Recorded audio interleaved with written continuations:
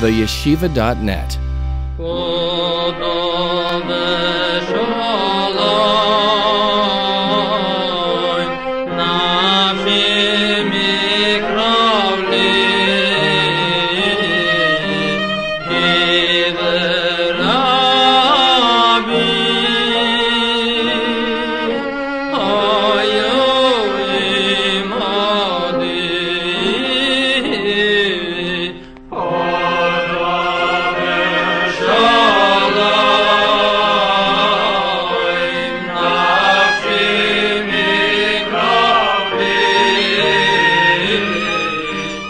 Tonight we have come together to try to give some basic articulation so that we should be able to appreciate some of its fundamental concepts. Now, Hebrew University had a very renowned professor of Kabbalah, of mysticism. His name was Gershom Shalom. I think he died in 1982. Gershom Shalom, in one of his books, quotes a story that he heard from the famous literary giant in Israel, whose name was Shai Egnon, Shmuel Yosef Egnon. He was a great writer. He won the Israeli Prize for Literature. Nobel Prize. Nobel Prize, I stand corrected. And he shared a story with Professor Shalom. The story is a telling one, it's a characteristic one. And it goes like this. The Baal Shem Tov, the founder of the Hasidic movement, who was born in 1698 and passed away in the year 1760, Rabbi Israel Baal Shem Tov was his name, had a custom when he needed something to happen, when he needed a flow from heaven to change something, he would go to the forest, he would light a fire, he would sing a song and say his prayers, and he accomplished what he had to accomplish. And then the Baal Shem Tov died, and his disciple had to accomplish what his master wanted to accomplish. He went to the forest, and he lit a fire, and he said the prayers, but he said, I cannot sing like my master, the Baal Shem Tov, sang, but at least we can light the fire, we can say the prayers, we can come to the forest. And he accomplished what he had to accomplish. And then when he passed away, his disciple had to bring down the heavenly flow upon his brethren. So he went to the forest and he lit the fire and he said, you know, I can't sing like the Baal Shem Tov, nor can I pray, but at least we can light the fire and come to the woods, and everything was accomplished. Then he died, and his disciple came to the forest, and he said, I certainly cannot sing like the Baal Shem Tov. I can't even pray or light the fires like my predecessors, but at least I can come to the woods. I can show up. And he accomplished what he had to accomplish. And then when he died, the story concludes, his disciple also had to bring down flow from heaven, and he told his students and said, you know, I cannot sing like the holy Baal Shem Tov. I can't pray like his disciple. I can't even light a fire like his disciple. I don't even know where to go. I don't know the place to go. But at least I can tell the story. And that will have to do it. And this represents the value of telling the story.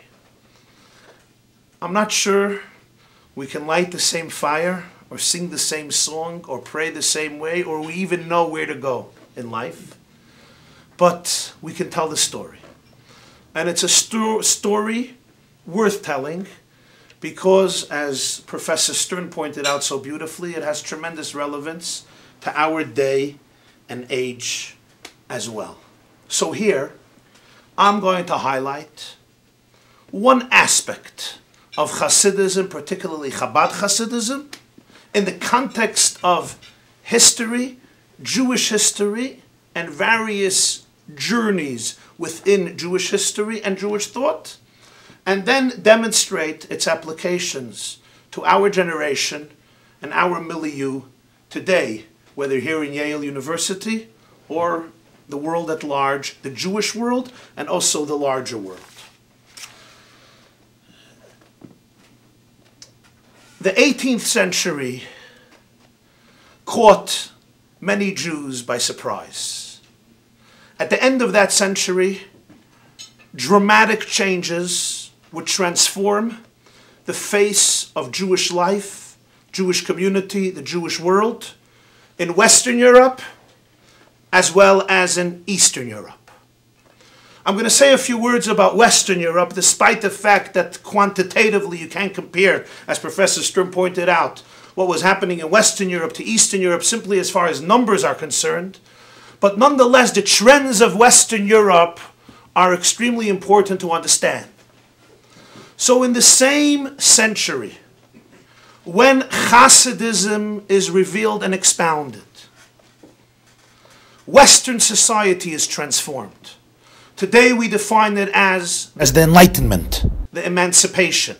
The Hebrew word for it is the Haskalah. It's fascinating that thinkers like David Hume, Rousseau, Voltaire, Thomas Paine were all born literally in the same few years, the end of the 1600s, the beginning of the 1700s, the same exact years as the founder of the Hasidic movement in a very different country and a different climate. The Baal Shem Tov is born on the border between Ukraine and Poland. I say Ukraine and Poland because it depends who won the war on Monday or Thursday, you know. And here we're dealing with Western Europe, Germany, France, England. But nonetheless, the Hasidim never saw this as simply coincidental. So the very same years that the philosophers of the Enlightenment began preaching and teaching a new language, a very new language, those very same years, Providence had a new movement, and powerful movement, developing in the Jewish world in Eastern Europe.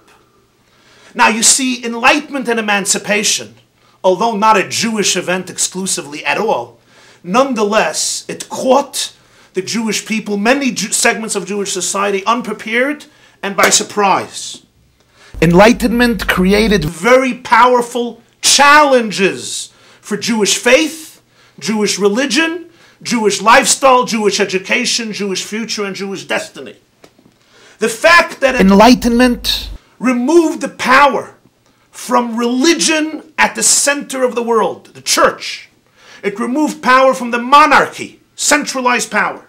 And suddenly the new vocabulary focused on humanism, rationalism, nationalism, secularism, the power of the individual, the power of thought, the power of reason, ultimately romanticism, existentialism, and all of the various developments, similar and different, also posed great challenges to the Jewish mind, to the Jewish consciousness, both on a political and a communal level, as well as what we call on a hashkafic level, as an individual level.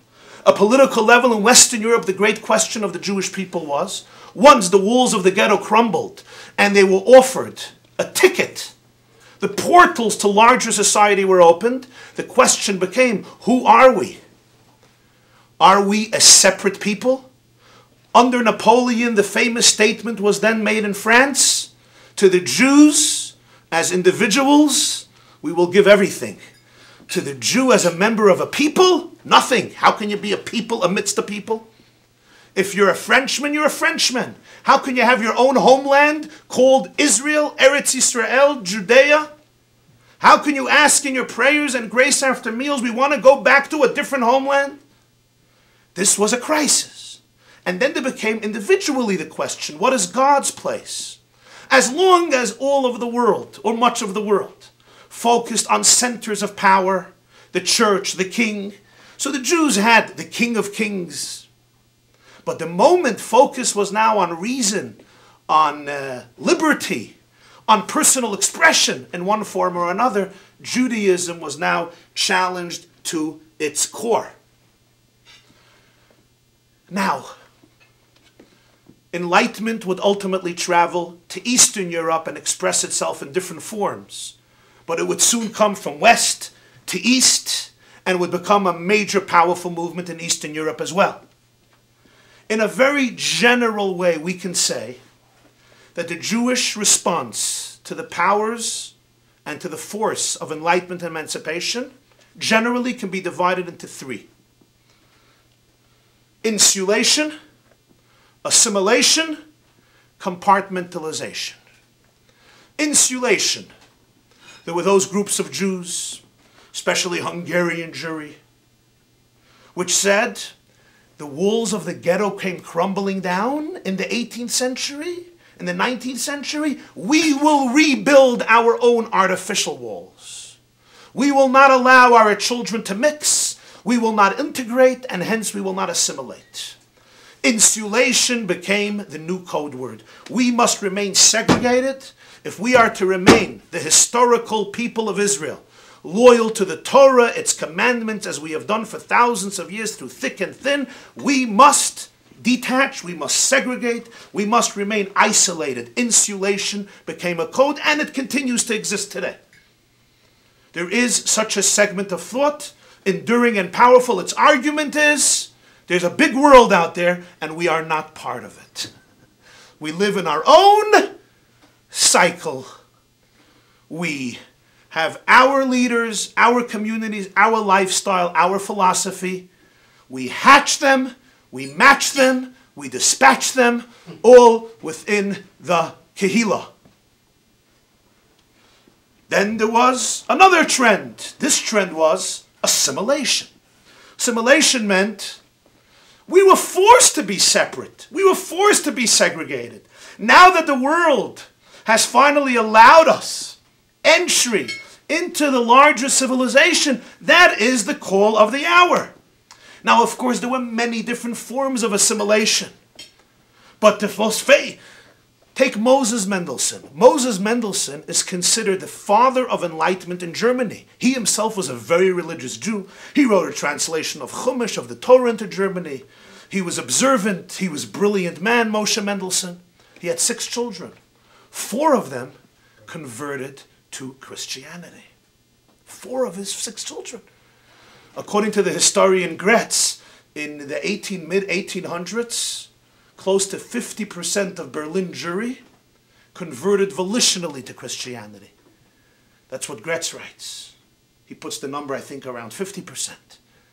But the number, whether he's accurate or he's a little off, or it's more or it's less, the phenomenon was an extraordinary phenomenon. I mean, famous Jews like Heinrich Heine or Karl Marx or Sigmund Freud, these are all products of the concept of assimilation. It's a new world, there are new opportunities. Assimilation. Then there is compartmentalization. Compartmentalization itself can be compartmentalized, but basically it consists of the idea we're not going to completely insulate ourselves, nor are we going to allow ourselves to assimilate. We are going to compartmentalize, which means we're going to try to integrate the best of both worlds.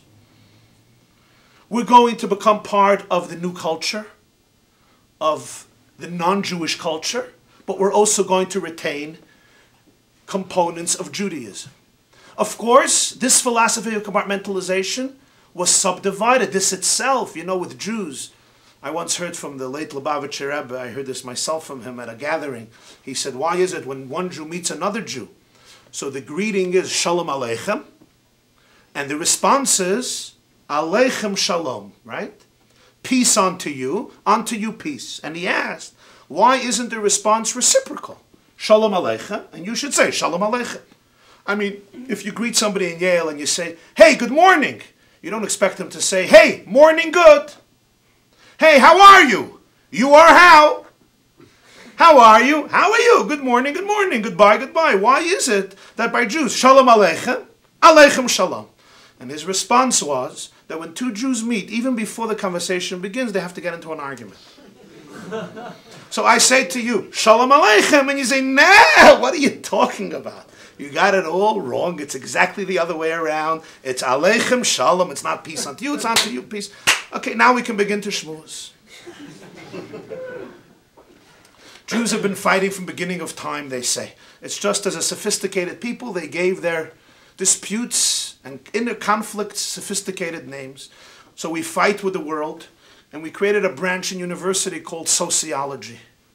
We fight with God, and we gave it a name, theology. We fight with ourselves, and we call it psychology. But it's essentially about conflict. So certainly compartmentalization also divided into many, many different groups. Of course, you have the Reform movement. As a response to the Reform movement, the first Reformed synagogue is created in 1810 in Hamburg, in Germany, by a rabbi named Abraham Jacobson. My grandfather? No, just joking. We're all Jacobsons. We're all sons of Jacob at some point. But he was, I think that was the first Reformed congregation. Reform was one form of compartmentalization. You had a response. You have conservative, of course. You had modern Orthodox. You had neo-Orthodox. Professor Stern mentioned Rabbi Shimshon Raphael Hirsch, the great Orthodox luminary of German Jewry, the rabbi of Frankfurt am Main. What's the problem with insulation? The issue with insulation we all understand. We all understand. The moment your child is exposed and sees the reality outside of his or her inner circle, the immune system cannot deal with it. If the basis of your religion is based on isolation, on lack of information, you're very vulnerable, because the moment you open your eyes, the moment you meet somebody out of your sect, out of your group, your whole foundation could be crumbled. You were never prepared for it. The challenge of assimilation, well, if you believe that Judaism has no value whatsoever, and the existence of the Jewish people has no value, then assimilation may be a good thing, right? I was at a conference about anti-Semitism, and one guy said the best thing to solve anti-Semitism is let all Jews assimilate, so there won't be any Jews left to hate, so there won't be any anti-Semitism.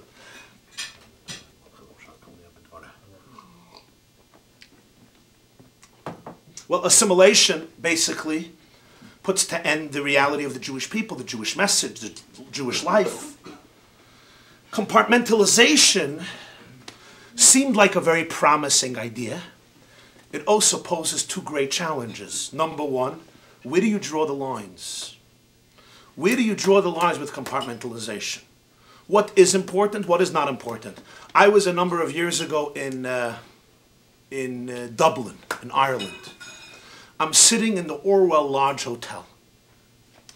A woman comes to see me. She sits down on the couch and she tells me, I read in the Irish Times about you.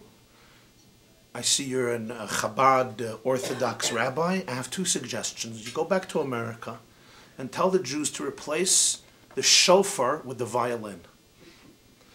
The shofar, the Ram Zon on Rosh Hashanah, is giving me migraine headaches from childhood. In my progressive synagogue in Dublin, I instituted a violin concerto on Rosh Hashanah. It's magnificent. I said, that's brilliant. What's your second idea? Second idea is a smorgasbord on Yom Kippur.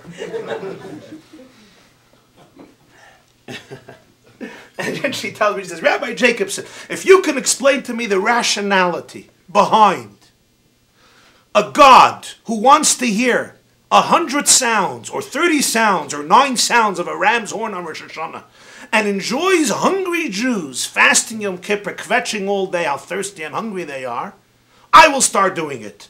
But as you and I know, these are insane rituals. These are insane commandments. They have no logic. It's ridiculous. Your rabbis made it up and they should be absolved. I listened politely and respectfully, which I always try to do, and did not respond, which really, debates where as you know in Yale, most debates, no one is listening to anybody else. I'm just waiting for my opponent to finish, right, so I can continue. In life, at least I try talking to people rather than debating, so what was the point? I'll answer, she'll answer. I listened respectfully. An hour later, she opens up and she tells me, Rabbi Jacobson, last Saturday, I received a triple stab in my heart. Triple stab. I'm like, are you all right? She says, emotionally. I said, what was the stab? I'm quoting now. I'm quoting her words. She says, I went to a wedding of my nephew. My nephew married a non-Jewish woman in a church on Saturday. A triple stab. He intermarried on Sabbath in a church. And I had to attend because he's my nephew and I love him. I stood up and I said, Rebbitzin, With all due respect, I am very perturbed by your lack of respect for pluralism. You can marry whoever you want, but you should respect your nephew's choice of romantic love. And the fact that he's doing it on Saturday in a church is his choice. You don't have to marry a non-Jew, nor do you have to marry on Sabbath in a church. But what happened with pluralism? What happened with respect for somebody else's emotions? Why didn't you go to church and celebrate his choice of love? Why this fanaticism? Why this parochialism? Why this isolationism? She jumped up off the couch and she said, Rabbi Jacobson, you're an observant Jewish rabbi speaking like this? How do you speak like this? I don't understand you. You're pro-intermarriage on a church on Shabbat?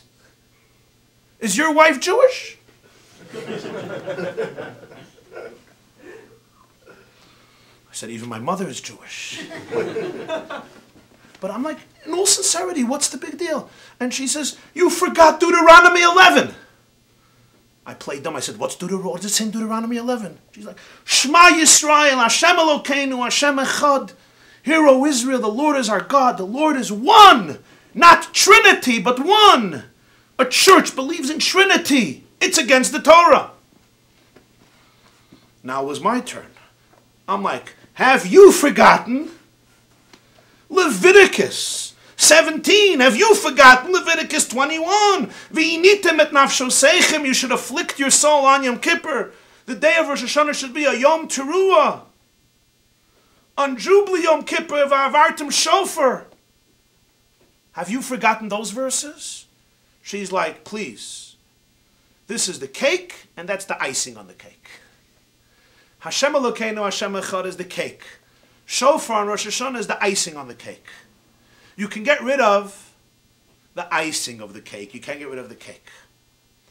I said, Rebbetzin, with all due respect, your nephew says that Shema Yisrael, Hashem Elokeinu, Hashem Echad is also the icing on the cake. And who is the one to distinguish? The moment you say that this verse, this mitzvah is irrelevant, it doesn't fit into the modern day culture, it doesn't fit into my mindset, why should your nephew or child or grandchild not say, the other 50% doesn't fit into my mindset, and his or her child will say, the last 10% doesn't fit for me. So where are the boundaries, where are the borders with the world of compartmentalization? Challenge number one, she responded to me and she said, I have to think about it. Okay.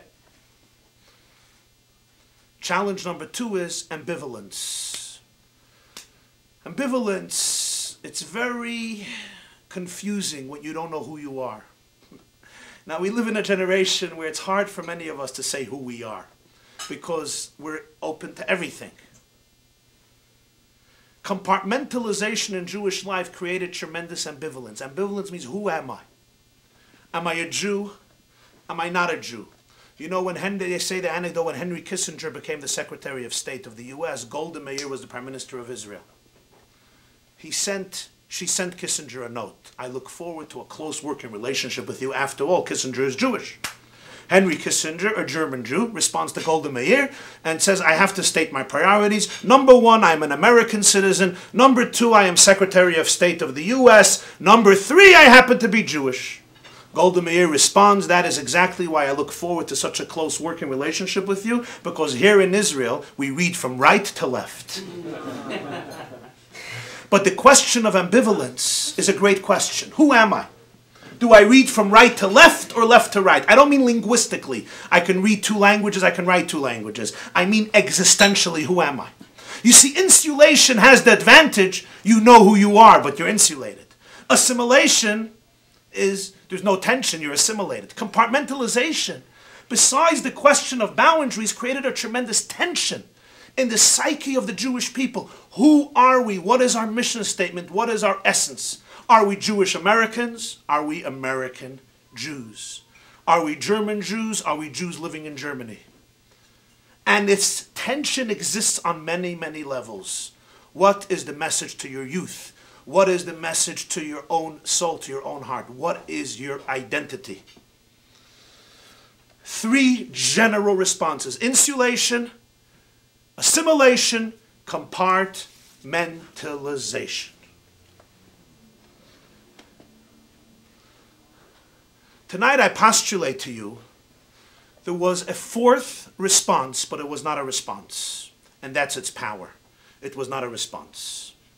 Chassidim have an old little tradition, and it goes like this. Why was the Baal Shem Tov born? Now, that's not an academic historical question why somebody was born. Academically, we can ask, when was he born? Where was he born? How did he develop? Why he was born? That's a Hasidic question, if you know what I mean. And their answer to this question is very interesting. We have an old tradition by Jews, Jewish grandmothers, that when somebody's in a faint, what do? Well, first you tell them there's food. Okay. But besides that, you go over to their ear and you whisper their name. You whisper their name into their ear, and somehow their name has a mystical power to reinvigorate them. So the Chassidim say, in the late 1600s, in the 18th century, the Jewish people were in a comatose state. So God went over to them and whispered their name into their ear. Their name was Yisrael. That whisper was manifested in the birth of a man named Yisrael, Israel Baal Shem Tov. What they were trying to say with this symbolic idea is that the Hasidic movement came to rescue the Jewish people who were in a comatose state. In a comatose state not only financially, politically, economically, but also in a comatose state as a result of the tremendous ideological challenges created by the new winds of enlightenment. The Hasidic movement then is really a fourth response, particularly Chabad, because Chabad developed Chassidisim in a very systematic, analytical, intellectual fashion. We had earlier a conversation at the table when Professor Stern brought out that what's unbelievable is that the Chabad masters documented almost everything. So we have, and I'm not exaggerating, hundreds of volumes of Chabad literature, of Chassidisim, beginning with the first Rebbe, Rabbi Shneur Zalman of Liadi, whose liberation day we celebrate here tonight. And it developed the whole Hasidic idea in a very elaborate, systematic, and structured fashion, which is what Chabad means. Chabad is a Hebrew word with three letters, the acronym of three words, biblical words, Chachma, Bina, Da'at. Chabad. Chachma, Bina, Da'at, which means wisdom, understanding, knowledge, or according to Rabbi Shneur Zalman, conception, comprehension, and application. The three necessary steps in developing a cerebral and intellectual idea. You conceive it, you comprehend it fully, and then you apply it. Chachma, Bina, Da'at. Representing his focus on internalization, systematic development, elaboration, documentation, understanding, and so forth. What was unique, however, about the Hasidic movement is, unlike Reform, unlike Conservative, unlike even Orthodoxy, it was never a response to the Enlightenment. You will never find a discourse of Rabbi Shneur Zalman of Liadi who says, Rousseau says so-and-so. Hume says so-and-so. You'll never find a Tzemach Tzedek saying, Nietzsche says so-and-so, and here is our response. Kant says so-and-so. Goethe, Schiller says so-and-so. Schopenhauer. It's not a response. At first glance, it would seem completely isolated in its own self-contained cocoon, not responding to the outside world, to the secular world. It's not even in Western Germany. Yet, here lay its power, because in a war, a military war and a war of ideas, the moment you're responding, you are already yielding. You have already been defeated. Because if I attack you, I define the context of the battle. I already have framed you. You are now responding to my war based on my terms. That's the disadvantage of being in a defensive position. I am the one who defines the terms. I define the context. The moment Judaism was responding to enlightenment and emancipation, it was already weakened by the very fact that enlightenment has forced it into a position, and now it was forced to define itself in context of the Enlightenment. So what happens here is that the moment I launch an attack of ideas or words or any form of attack, I now define the context and you are now responding. And the very response, that is the weakness. The interesting thing about the Hasidic movement was not a response. Rather, what it did was, and Rabbi Shneur Zalman of Liadi took this and really developed a universe of thought based on it. It said, we must go and revisit and excavate and discover a depth in Judaism, a sophistication in Judaism, a theology of Judaism that ultimately would allow it not only to confront, but to be able to give the Jewish people the intellectual and emotional perspective and stamina to be able to deal with all the new ideas that were introduced into the world of Western Europe and then Eastern Europe through the Enlightenment and through the emancipation. Or to put it differently, the Chabad Hasidic message was not, hey, we have a new reality. How do we maintain God, or how do we maintain religion in this reality? No, that was not the question. The question was this: if the Torah is true, as Chassidisim believed, if God was true, as Chassidisim believed, if the divine God gave the Jewish people an eternal Torah for all of history, what message is there in Torah that encompasses the modern age? It's not how Torah fits into the modern age. The question is, how does the modern age fit into Torah? If Torah is eternal, if Torah is the divine blueprint for existence, as Chassidisim and Judaism believed over the generations, the blueprint must have a perspective for very different times and climates. So don't look at Judaism in face of the Enlightenment. Study Enlightenment from the perspective of Judaism. The Chabad Chassidic philosophy began articulating ideas that were previously dormant and latent in Judaism that allowed, I believe, Chabad adherents, disciples, and pupils, and by extension many of the Jewish people affected by it in one way or another, to view Judaism in a fashion that the great challenges posed by the modern age would not only not undermine Judaism, but would actually allow Judaism to unleash a new vigor, a new depth, a new sophistication, and a new energy.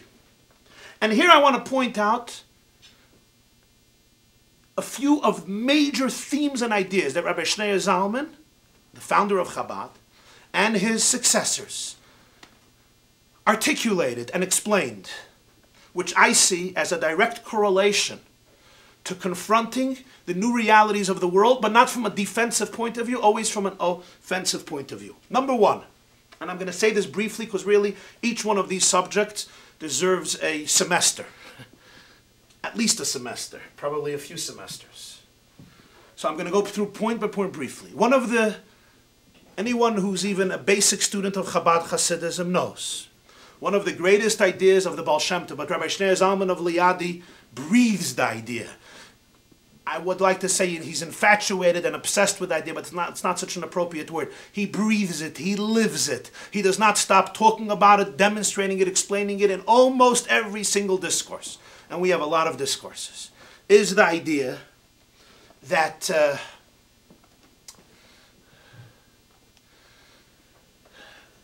when we say God is one, Hashem Echad, it does not mean, as Maimonides or other Jewish philosophers said, God is not comprised of parts, or negating polytheism, there's no two gods, there's one God. God is not made up of different units, He is one. But it means something else. God is one means God is the only one. In other words, God is synonymous with reality. The only true substantive reality is divine. Every other reality is essentially an expression of the divine reality. in the famous Chassidic words quoting from Deuteronomy, Ein oid milvadoi. There is nothing besides God. What does this mean, there's nothing besides God? It means that the term God is not a good word. Because the term God means God is a being in heaven. A guy who has a long white beard, if you do a mitzvah, he throws you a cotton candy. If you do a sin, he'll punish you, if not in this world, in the next world. In Chassidisim, you'll never find the word God, not even in Hebrew. You'll find the word Ein Sof. That's Rabbi Shneur Zalman's favorite term. Ein Sof means the endless one, the infinite one. In other words, that which encompasses all. It's infinite. There's no place, no person, no experience, no space conceptually, physically that is devoid of its presence. The two great examples of Chabad for this, okay? You're all students in university, so you all know the great gift God has given mankind. It allows us to survive school. It's called daydreaming. Right? We sit, not in Professor Stern's classes, but in some other classes. In your class, they daydream? Really? We sit and our daydreams are very interesting, right? In your daydream, you can travel to Australia, first class. In your daydream, you can go shopping. You can buy your dresses and then return them. In your daydream, you can write your PhD.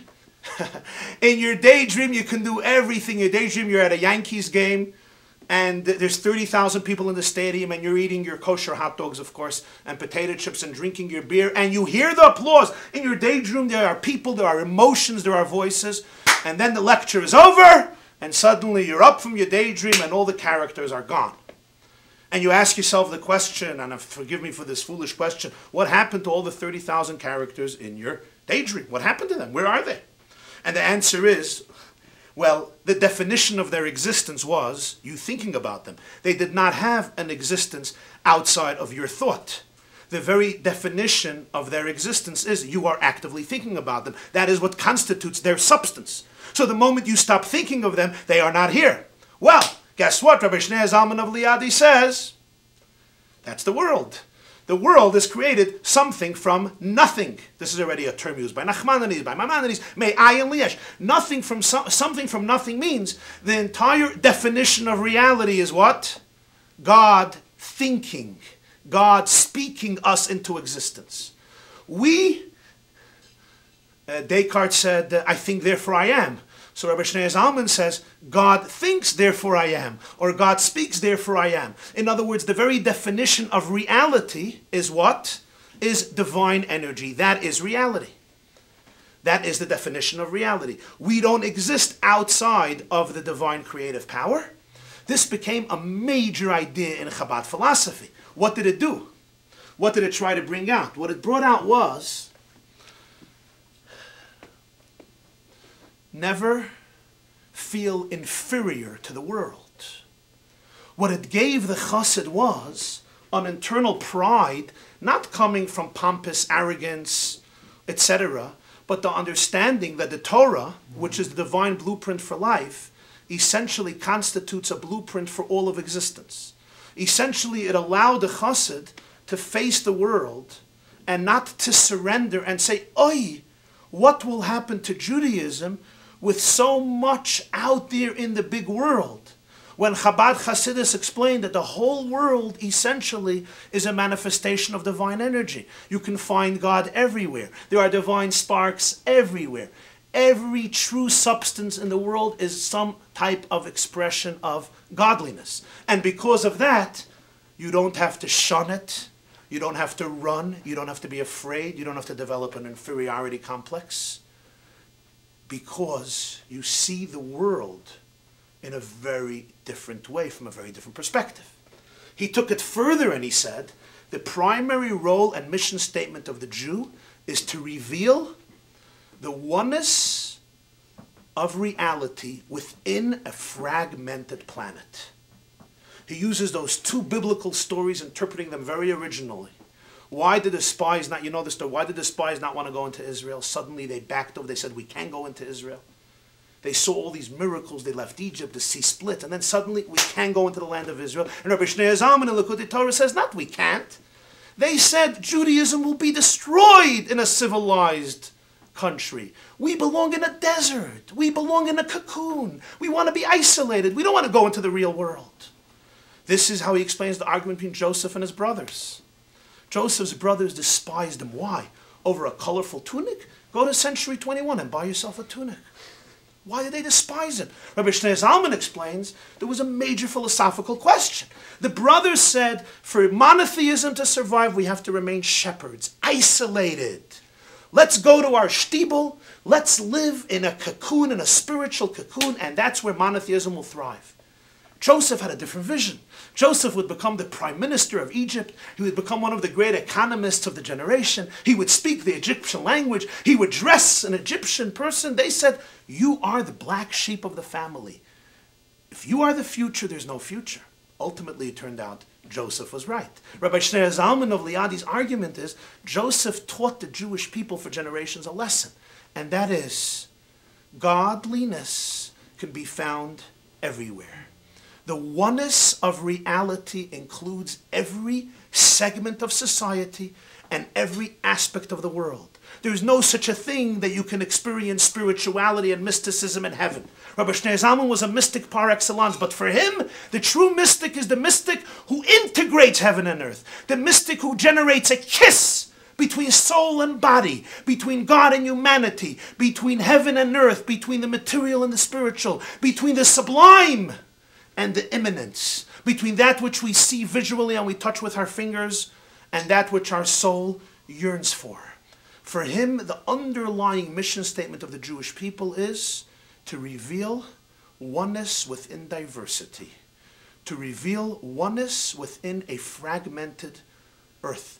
His whole book of Tanya, his magnum opus, is based on the fact, if I could paraphrase my own words, the forces of enlightenment, the forces of emancipation, the forces of modernity, of secularism, of egotism, they didn't begin in Western Europe. They begin in the very consciousness of man. He says we have two souls. We operate on two levels of consciousness. One is a secular level of consciousness, which he calls an animal consciousness. It's basically Darwin, Freud model, where we are essentially not much different than animals.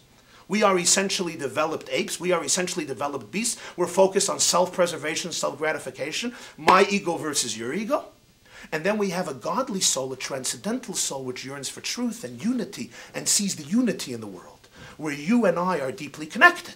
And our function is to create peace between the two souls because there is a battle. So what he did was, the conflict between modernity and Judaism, he turned into a conflict in every person's soul. If you're not going to deal with that conflict in yourself, then you're not beginning to tap into the essence of what Judaism is. Point number 3, a critical point in Chabad. Religion has often described God as talking to people.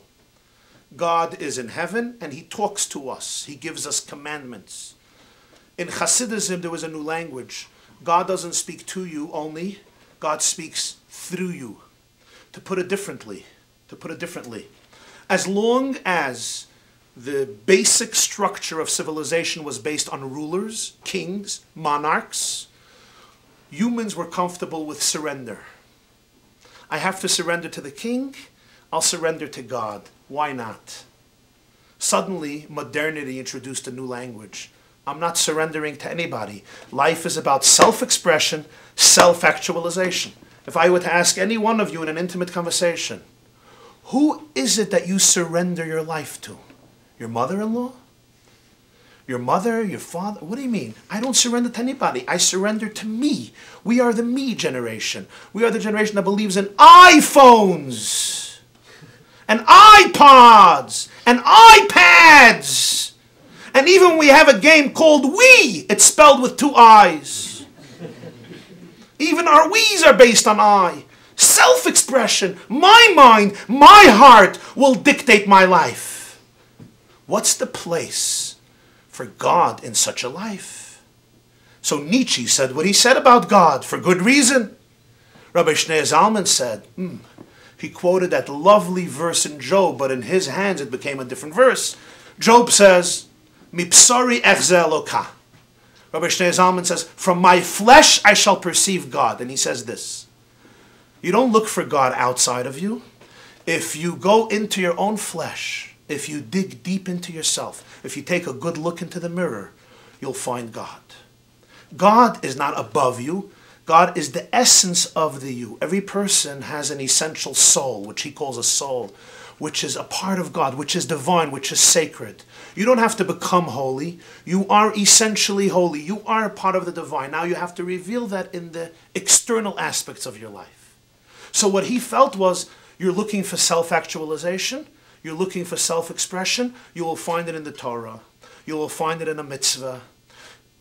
In Chabad, a mitzvah is not translated as commandment. You know what a mitzvah is translated as? In Talmud, the word mitzvah is used in the term litzavot, which means a link, a connection.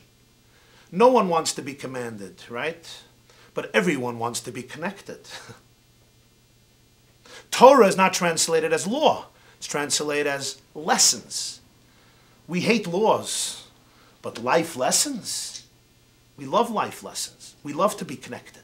For him, the Torah and the mitzvahs were not imposed on you for the next world rewards. No, this was the natural, most authentic, deepest expression of the Jew, because if you dig deep into yourself, you will find how spiritual you really are.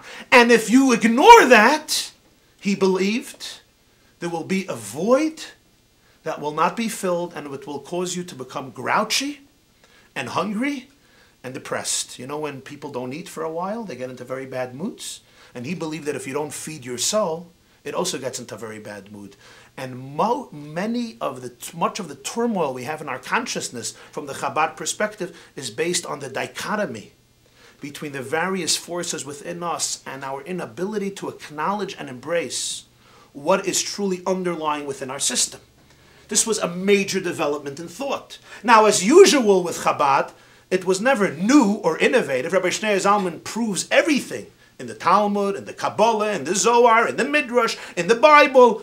But the way he excavated it, the way he developed it, the way he found it, from my flesh I perceive God. It's a verse in Job.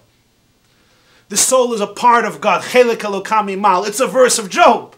But somehow the other commentators don't translate the words Chelek Elokami Mal, a part of God above, as Rabbi Shneur Zalman in the 2nd chapter of Tanya. Which brings us to another point, another major point, and that is love. Love. You all know the Talmudic story in Tractate Shabbat, page 31. A Gentile comes to Shammai, the sage, and he says, teach me the whole Torah while I'm on one leg. How long can you stand on one leg for? 40 seconds, 2 minutes. Shammai says, out of here. I'll come to you. Teach me physics on one leg, right? Teach me mathematics on one leg. What type of chutzpah? Shammai throws him out. He comes to Hillel. Hillel says, no problem. I'll teach you all of Torah in 6 seconds. What you dislike to be done to you, don't do to anybody else. That's the whole Torah. Everything else is a commentary. Go study the commentary. Rabbi Shneur Zalman asks the obvious question. Come on, this is all of Torah? Not eating spinach on Yom Kippur has to do with love? Putting a mezuzah on your door is love? Tefillin is love? Shabbat is love? Mikveh is love? Some mitzvot are about love. Most mitzvot are not about love. The answer he gives is very original, and it's based on his entire philosophy, and he says this. How can you really love somebody else? Friedrich Nietzsche said, we don't love other people, we love our version of them. Is that true? Rabbi Israel Salanter, the founder of the Musar movement, now that's a whole other movement, Rabbi Yisrael Lipkin, once sees a Jew eating chicken with a lot of passion. He says, calm down. The Jew says, I love the chicken. Rabbi Israel Salanter says, really, you love the chicken? He says, absolutely. He says, wow, is this what you do with everything you love? You have it killed, sliced, plucked, sauteed, cooked, and then converted into your blood? Is this how you treat everything you love? You don't love the chicken. You love your taste buds. You love your abdomen. You don't love the chicken. When I say I love you, I love my girlfriend, I love my boyfriend, I love this one, I love this one. Is it them you love, or is it just yourself that you love and they happen to serve your needs?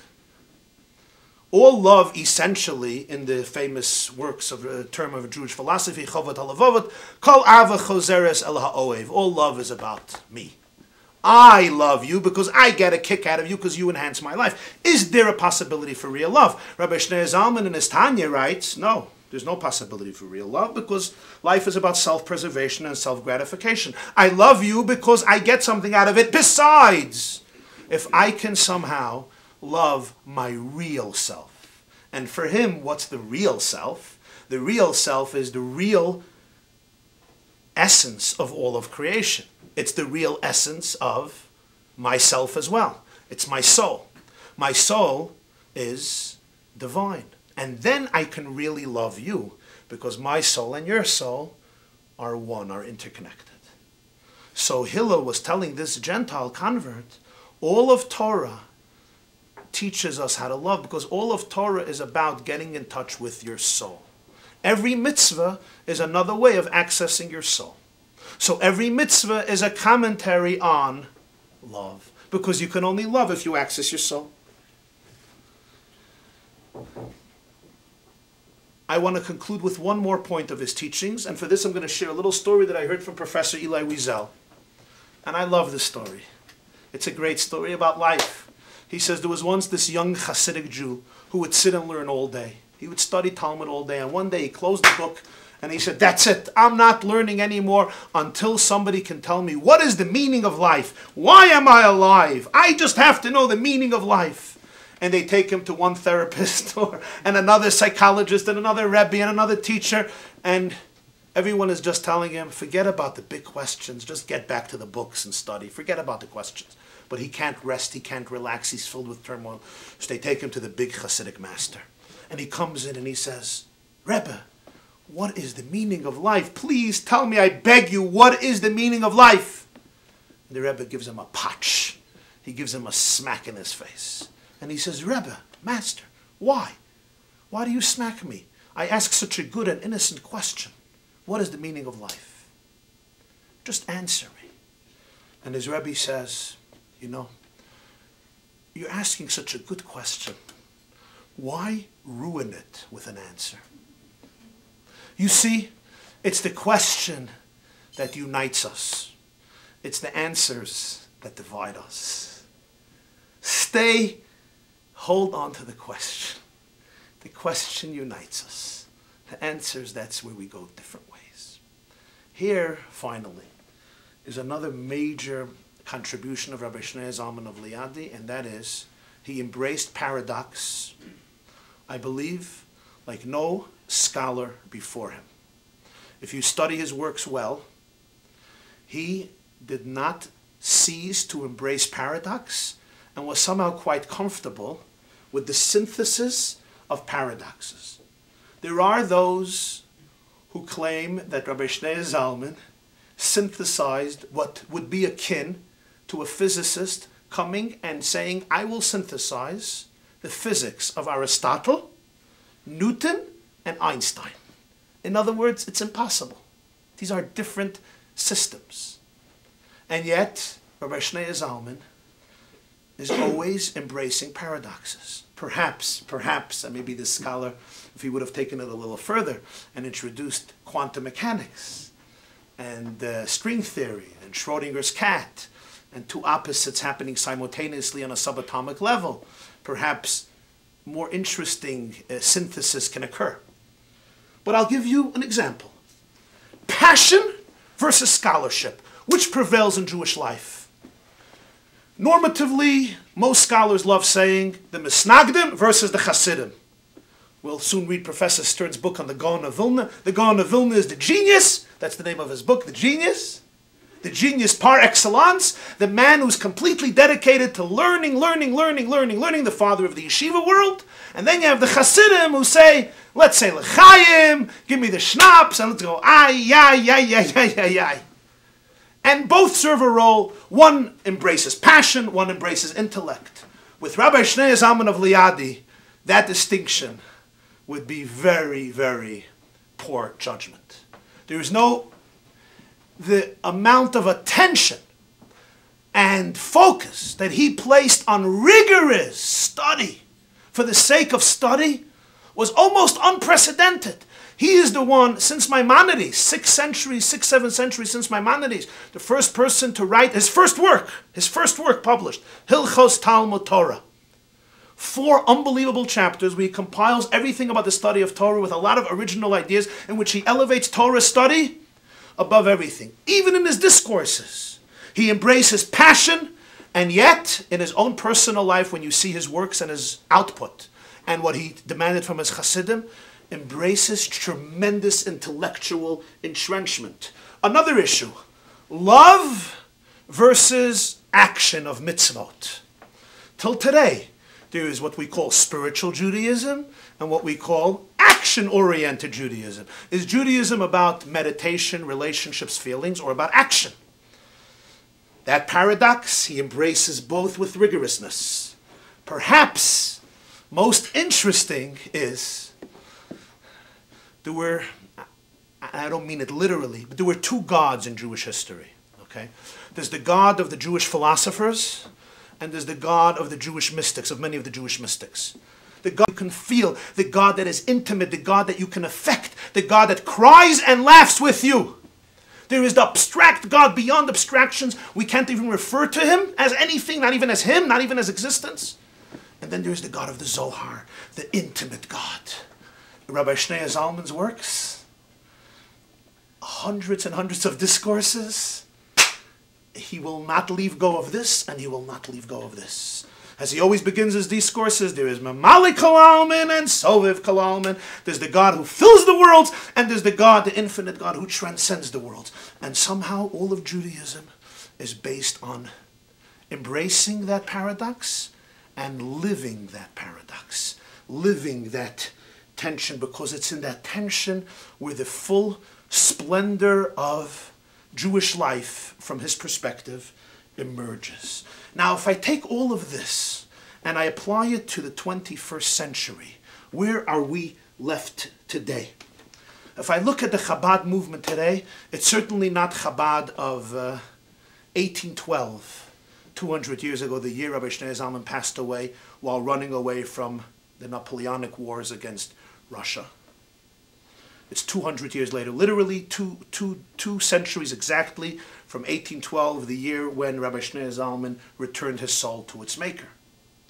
But when I look today, you'll notice some very powerful ideas. Number one, Professor Stern couldn't say it better.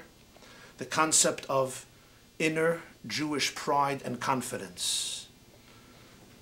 Not based on some primitive pompousness and superficial arrogance, which would be ridiculous and narrow-minded, but based on the idea that Judaism never has to shrink and duck in the presence of a world. On the contrary, Rabbi Shneur Zalman taught that the whole world craves to be united with God. The whole world craves to put its mouth on mouth of man and declare Yit Gadal v'Yit Kadash Shmei Rabba. The whole world is essentially a manifestation of Torah, a manifestation of divine. So why are you running? Why are you running? Don't run and don't hide. You have a powerful message that can teach, that can inspire, that can illuminate a world. Judaism is a blueprint for the Jewish people, but it's also a blueprint for Tikkun Olam. The concept Tikkun Olam, although it was coined by other groups and other denominations, but in the Chassidisim of Rabbi Shneur Zalman of Liadi, all of Judaism is Tikkun Olam, to redeem the world, to transform the world, a world waiting for Tikkun, a world waiting for redemption. The concept of Chabad, for example, using modern technology, not shunning modern technology. Right now we're using modern technology to talk about Chabad. Right? Where people often say, Hasidic group, why are they not isolated? It's the same issue. For Rabbi Shneur Zalman of Liadi, every development in the world at its core is there to be used in the service of the spiritual core of the universe. Or in Kabbalistic terms, there are sparks everywhere. There are holy sparks everywhere. You just have to find them. The concept of Chabad, known as shlichut. Chabad has sent out ambassadors and emissaries to all corners of the world. It's all based on this very concept. It's never about isolationism. It's about the truth of Judaism can be articulated and expressed in all circumstances to all people. Because ultimately, as Rabbi Shneur Zalman taught and never stopped teaching, Ein oid mulvadai. There is nothing outside of divine oneness. Thank you very much.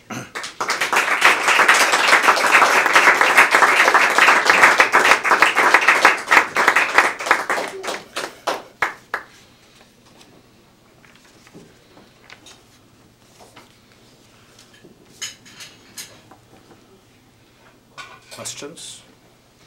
Okay, questions or objections? I have a question. Go ahead. Well, it's three questions, but you gotta repeat the question. Just counting. You can ask all three. So you talked about kind of these 3/4 different versions of Judaism that occurred in the 1800s. Jared, all right. Just speak loud so everybody can hear. But in reality, I think your argument is, and I think many people would agree, the idea of compartmentalism is in fact assimilation. And I think from a lot of perhaps outside perspectives, insulation and Hasidism appear to be very similar. So that's question one. Question two is, I guess kind of your thoughts on the fact that the Zionist movement came out of the Reform movement. That can be argued, which ultimately led to the modern state of Israel. And kind of thoughts on that and its relationship to Hasidism. And my third question, which is a little bit, I don't know, which I'm actually very interested in, is that the statement that basically you're a Jew first, how does a Jew balance that with living in a world of a world made up of nations, and perhaps more importantly, if we say publicly that we're Jews first, how can we then claim that saying that Jews are loyal to Jews first is anti-Semitic? So those are the three questions. Okay, three loaded questions. Unintentionally so. Yes. Welcome to New Inn. Thank you, thank you. Question number one. I have to test my memory. Oh, isn't it true that Chassidisim in reality was and is synonymous with isolationism? Contrary to the message we try to articulate. It's certainly true that many Hasidic groups are very much isolated till this very day, and that is a major tenet of their philosophy, of their perspective.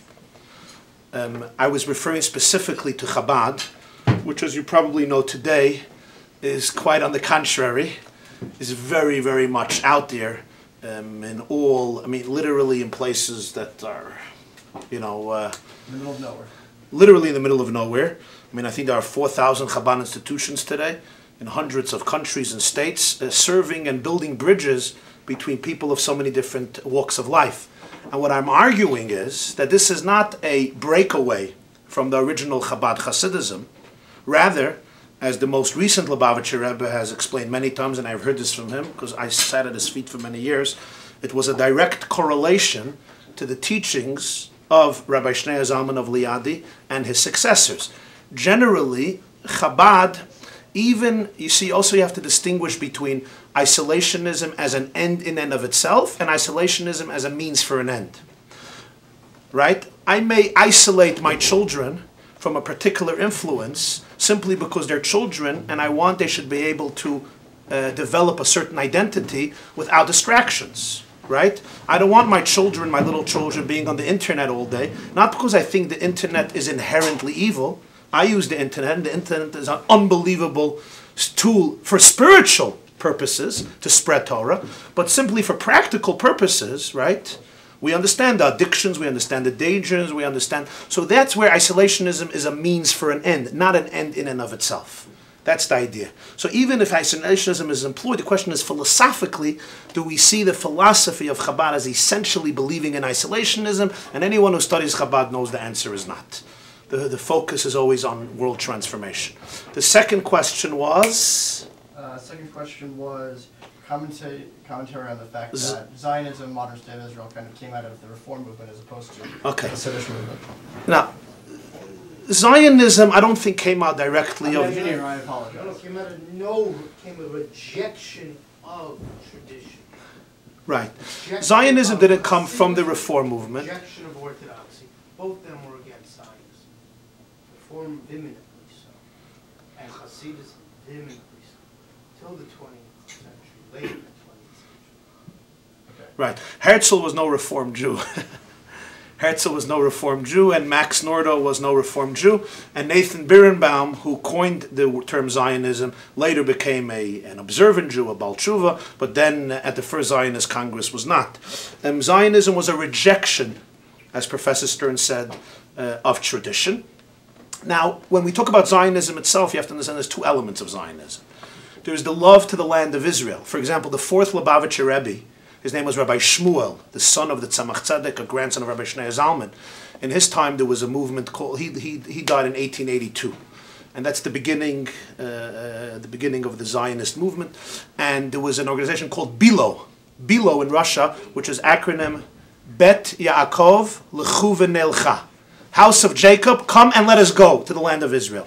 And he told its leaders, if you just add two words, Turbilo, Ba'or Hashem, Beit Yaakov, L'chu V'Nelcha, and the verse continues, Ba'or Hashem, the house of Jacob, let us go with the light of the divine. He says, I will go, and I will bring 1 million Jews from Russia to the land of Israel. The fourth Lubavitcher Rebbe said this. Add those two words. So you have to remember, you have to make an important distinction. Zionism, from the word Zion, every serious Jew said many times a day, God should bring us back to Zion. The challenge of Zionism was it developed as a very anti-Torah movement, anti-tradition movement. You understand what I'm saying? So that's a very important distinction. In other words, the Zionism has developed as a political movement, and even that itself, you have the Zionism of Herzl, you have the Zionism of Echad Ha'am, you have the Zionism of Martin Buber, and they itself were very split and fragmented, even concerning secular political Zionism. The challenge of religious traditional Jewry was that the mandate of Zionism was nationalism will replace tradition. Nationalism will replace Torah. If we can only have a state, then we solve the Jewish problem and we do not need any more Judaism. And this is where the great challenge and conflict between Zionism and tradition developed. Herzl felt very strongly. You ever read Herzl's book? Herzl, the founder of the Zionist movement, felt very strongly that with the establishment of an independent Jewish state, two major things would happen.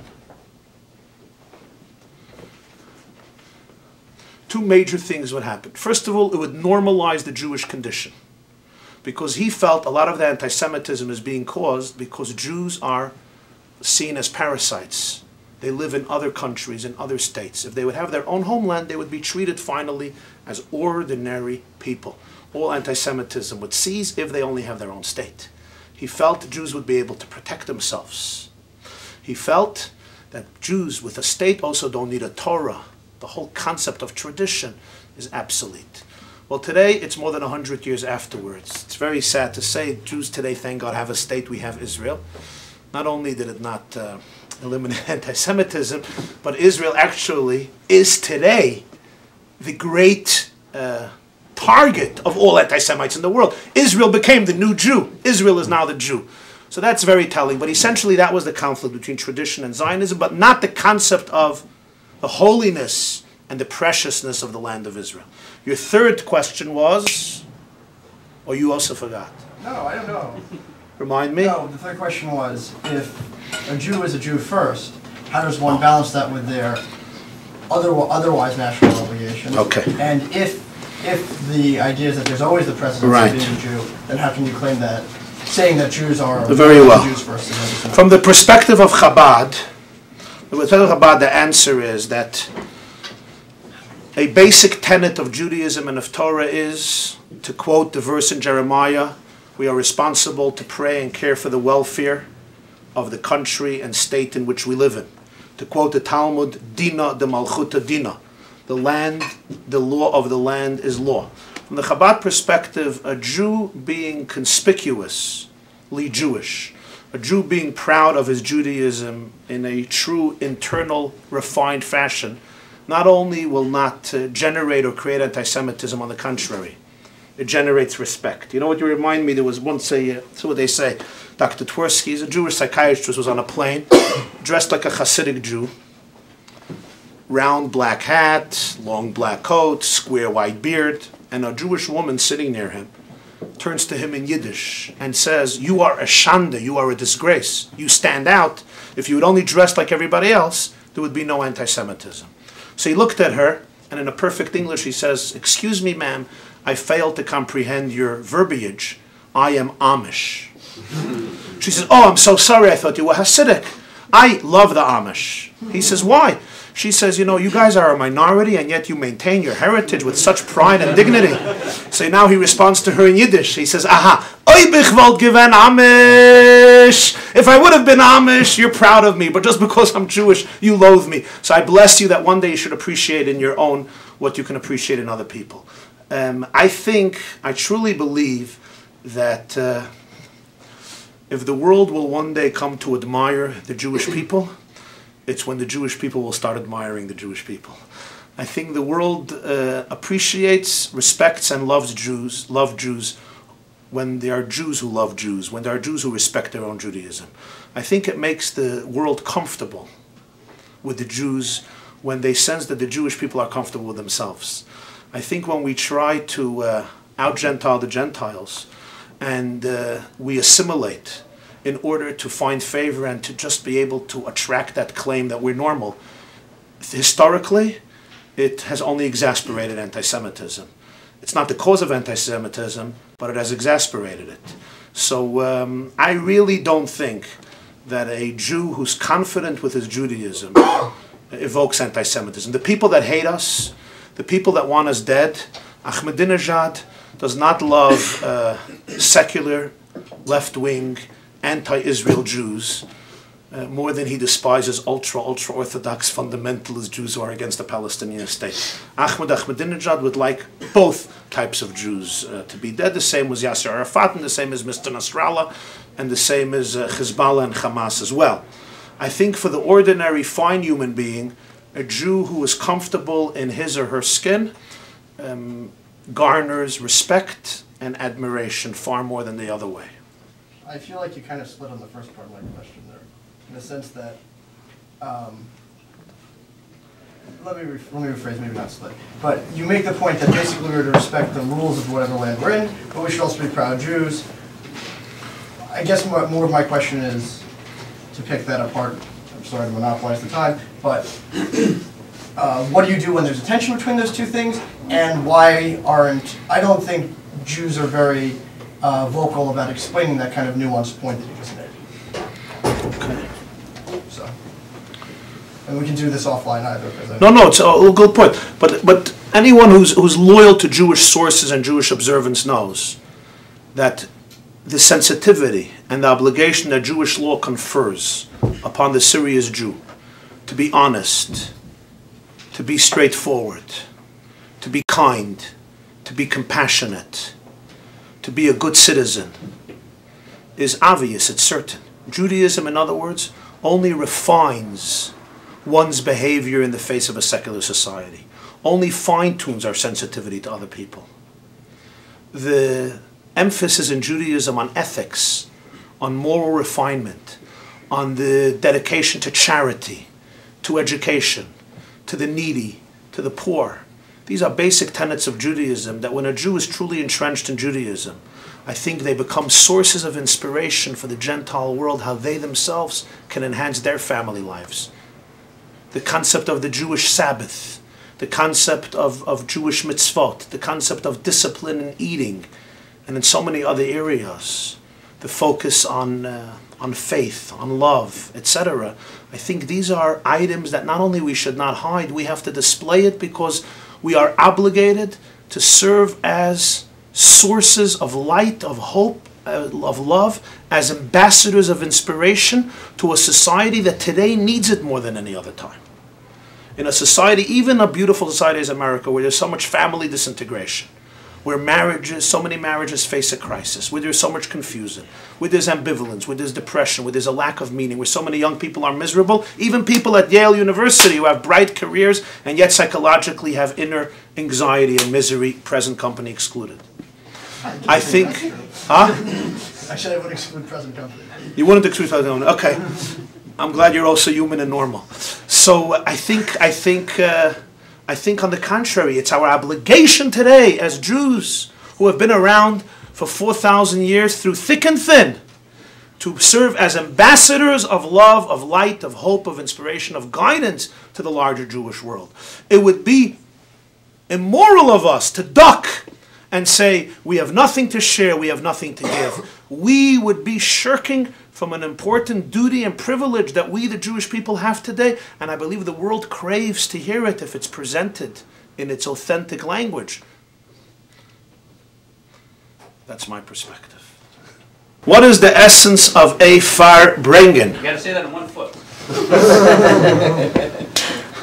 What you dislike to be done to you, don't do it to anybody else. That's the essence of a farbrengen.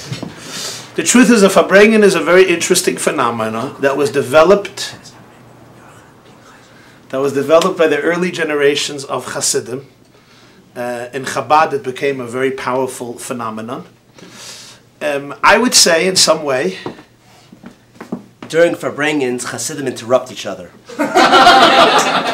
So before Rabbi Jacobson answers the question, I want to remind those of us that are sitting here that before I got married, before I moved to New Haven, I was very fortunate to be able to sit by the late Lubavitcher Rebbe at farbrengens. When the Rebbe would speak on 770 Eastern Parkway, the world headquarters of the Lubavitch movement, for many, many, many, many hours and speak, not only during the week when he was recorded, like we're being recorded tonight, but on Shabbos when there was no recording. When I say many, and on the festivals, Passover, Rosh Hashanah, Sukkot, etc. When I say many hours, Daniel, I mean 5, 6, sometimes 7 hours of the Rebbe speaking with very short intervals where we would sing Hasidic melodies and say L'chaim. And after Shabbat, there were perhaps a handful of individuals in the world that were capable of memorizing, almost verbatim, everything the Rebbe said for 5 to 7 hours, and they would sit down and write them. And if you come to my house, you'll see on my shelf hundreds and hundreds of volumes of books that were written by people who memorized 5, 4, 6, 7 hours of the Rebbe's talk week after week, year after year. Rabbi Jacobson is one of those people. Now you can answer the question. So now that I got to hear my eulogy during my own lifetime, where do we go from here? So, oh, you don't want to ask that question after the eulogy. Right, into the grave. It doesn't get better after the eulogy. But the truth is, I think you're touching upon an interesting phenomenon, because I think the farbrengen, hundreds of years earlier, or 150 years earlier, before the 12-step program movement and meetings, 12-step meetings, of course in a very different model and with some schnapps on the table. The original farbrengen among Hasidim was people coming together and sharing what is on their heart with each other. And this was a unique phenomenon, because when Jews got together, it was to learn text, to study text, and that was the highlight of the Jewish religious experience, Talmud Torah, studying Torah. And one of the most magnificent institutions of Judaism till today, Jews come together to learn and learn and learn just for the sake of learning. I heard from the British Chief Rabbi Jonathan Sachs that he was once in the hospital, he had to be there for a surgery, so he was there for a few days, and he's in bed, in hospital clothes, uniform, and he's under the blanket, and an elderly Jew walks into his room, and he says, "That's you, Rabbi Sachs, Britain's chief rabbi?" He says, "Yeah." So, he thought he was going to say, "How are you? I came to visit." He says, "That's great, so we could sit and learn together. Here, I have a Talmud, let's sit and study Talmud."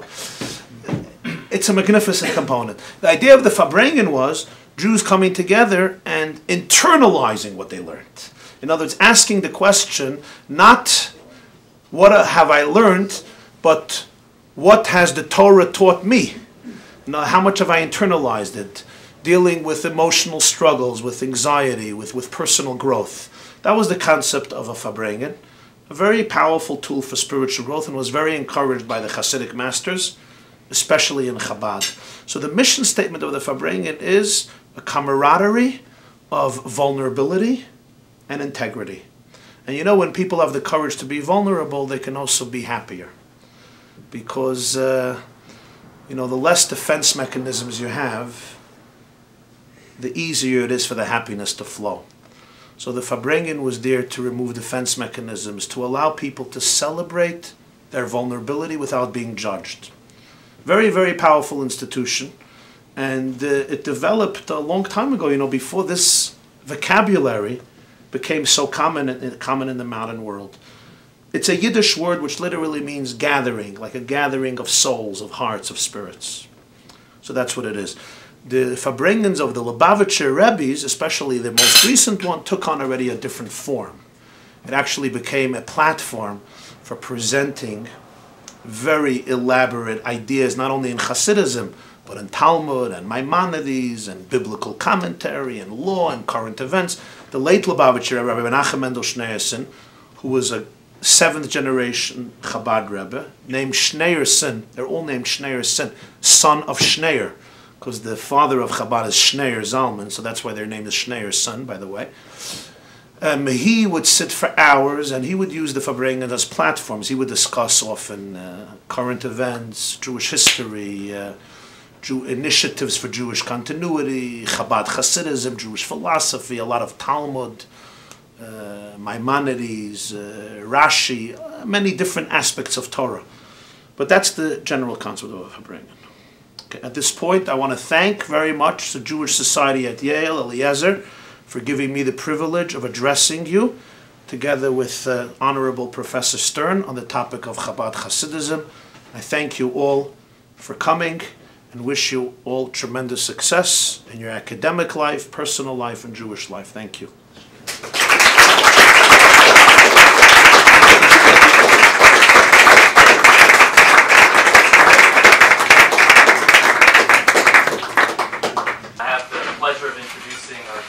Distinguished speakers tonight. The first speaker is Eli Stern. He's a professor of religious studies at Yale University. He studies and teaches questions involving Zionism, secularism, religious radicalism, and also on Eastern European Jewry. He completed his bachelor's at Yeshiva University, his PhD at Berkeley, and his postdoctoral studies at Oxford University. He's in the process right now of completing a book on the Gaon of Vilna, which is expected to come out soon. He teaches an extremely popular class at Yale University, and without further ado, Eli Stern.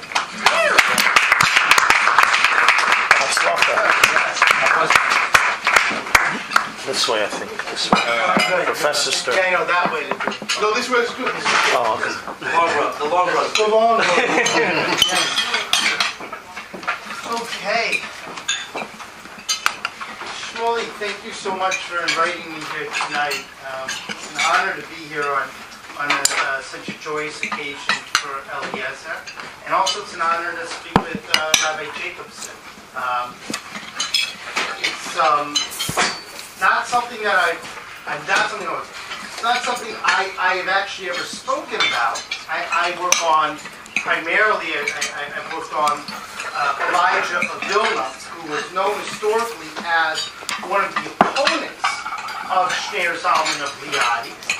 But lately, the last few months, I've been spending my days reading through Chabad Chassidus, which was the largest Hasidic group in Lithuanian lands in the 19th century, in terms of trying to better understand the socio-political history of Eastern European Jewry, where 80% of Jews today come from. Now, I want to tonight break up my comments in two sections.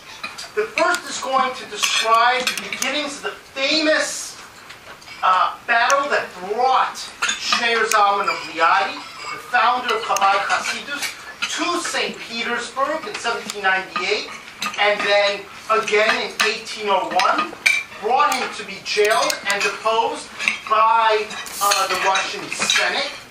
First, I'm going to describe what led up to that. How did he get himself into that kind of hot water?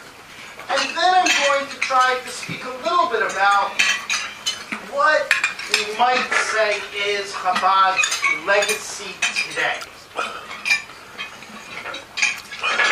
Chassidisim, for those of you who don't know, was a spiritual, pietistic movement that began in the 18th century in southern Poland around the charismatic figure of Israel Baal Shem Tov. It then spread up through southern Poland, eventually meeting stiff resistance in the 1770s in Lithuanian lands, in specifically Vilna, which would become the epicenter, the capital, if you will, of Jewish intellectual life throughout the 19th century. Well, what happened in Vilna that created this kind of backlash? What was it about Chassidisim that disturbed those who were living there? Well, Chassidisim was primarily a movement that galvanized lower sectors of society, but not only lower sectors, also higher sectors and elites as well. But what it did was it fundamentally said that Judaism was not something based simply upon political or social institutions. It was not something simply based on Jewish rabbinic, the study of rabbinic texts, but it was something to be experienced in the real. Now, what made this controversial was to understand Chassidisim. You have to recognize that 18th century Jewish life was largely controlled and understood by the institution of the Kehillah, the Jewish governance system. Jews were an autonomous, not so much autonomous, but had their own internal political and economic system. You didn't pay taxes if you lived in the 18th century to King Stanislaw Poniatowski of the Polish-Lithuanian Commonwealth. You paid your taxes to a Kehillah, who then paid the taxes to the king. Any social welfare system was controlled by this Kehillah system, this Jewish self-governing system. You were not a subject of the state. You were a subject of the Kehillah. If you were allowed to live somewhere, it was because the Kehillah let you live there. In that context, Jewish life was largely defined by certain kinds of socioeconomic institutions. What Chassidisim said is that Judaism ultimately had to be about a religious experience. Now, what ended up emerging from that was once you start putting religious life into experience, it opens up all kinds of possibilities for what constitutes religion. Is religion me going off into the woods and having my own spiritual trip? Is religion sitting in bed with my wife, enjoying her company, having her pleasure in? Is a religious experience me smoking a pipe, eating a piece of kugel? Or is it something based on studying the text? But once you say that religion can be found in experience, all kinds of possibilities are opened up to you. And so, those who wanted to restrict, or those who saw the center of religious life either being in political institutions, which were highly normative and controlling, or in the study of ancient rabbinic works, the idea of text study as being the central aspect of religious life, felt incredibly threatened by this new Hasidic group, which was claiming the idea of Judaism being found anywhere and everywhere. Now, one of those who studied under different Hasidic masters, most notably a man named the Maggid of Mezrich, Poland, was someone named Shneur Zalman of Liadi, Shneur Zalman Baruchovitz, which was his patronymic of Ben Baruch, son of Baruch. Now, Shneur Zalman of Liadi famously tried to confront the Gaon of Vilna and his mitnagid opponents on the issue of Hasidism's legitimacy.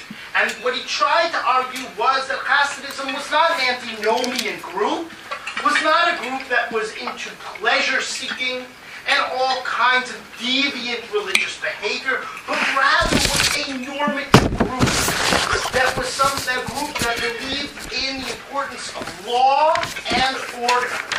But the Gaon of Vilna shut the door on him famously when he came to visit him in the 1770s.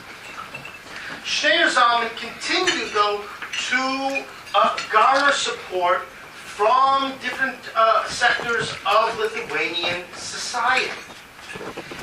Now, during his lifetime, the Gaon of Vilna issued 3 bans against the Hasidic group. One in 1781, the last one in 1796, shortly before he passed away. Schneur Zalman of Liadi, though, continued to gain, the interesting thing about these bans is they tell you that the other group is gaining in stature also. Now, all the fights between the Hasidim and including book murders, rumors of killing and certain excommunication, floggings, you name it, all those were internal debates until the Gaon of Vilna died. They all took place in the context of the Jewish community. In other words, if there was a problem, you would have the local Jewish community, whether it be in Shklov or whether it be in Vilna, take matters into their own hands. They would actually have deputized police-like figures, what's called a rodei knela, which would take a person, put them in a kuna, which is the Polish word for a pillory, and would pillar the person. Or they would excommunicate them, or they would put a ban on buying from this person's shop. That was how the fight was being waged, for the most part, up until the Gaon of Vilna's death. Now, when the Gaon of Vilna passed away, the fight began to be ratcheted up. Now, first of all, he passes away on one of the Jewish festivals in which one is commanded to continue to observe the festival even if somebody died. So you can imagine, you have all the mitnagim who are sitting there crying over their master's death, and the Chassidim now are even extra happy that here their chief opponent had passed away. Well, soon thereafter, the mitnagim, the opponents of the Chassidic group, began to make a decree that people should hunt down and capture all Chassidim. At which point the Chassidim, in fear of the mitnagim hunting them down. And by the way, there was a threat. You have to understand something in the background. Very important. What the mitnagim feared was that the greatest calamity to happen in the 17th century Jewish life, besides the Kalmanitsky pogrom, the greatest spiritual calamity was the emergence of the false messiah Sabbatai state, Shabbat state, which garnered support all over Eastern Europe, took everybody up to Turkey, and then ended up converting them all to Islam. It's a story in and of itself, but many of the ideas that were found in Sabbatianism were also present in certain Hasidic groups. Now, what Schneur Zalman of Liadi would do is he would go out of his way over the course of his life to combat those charges. Coming back to the end of the 18th, beginning of the 19th century, what would happen is that the Hasidim would then go to the government and tell the government, we are being persecuted.